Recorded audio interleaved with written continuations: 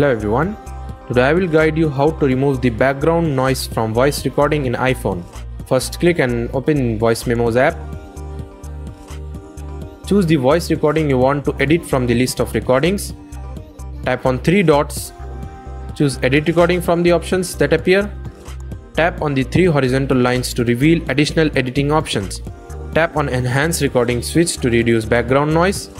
You can also turn on Skip Silences options to automatically remove long pause in the recording. If desired, change the playback speed using the available options. Once you have made your adjustments, tap Done to save the editing recording.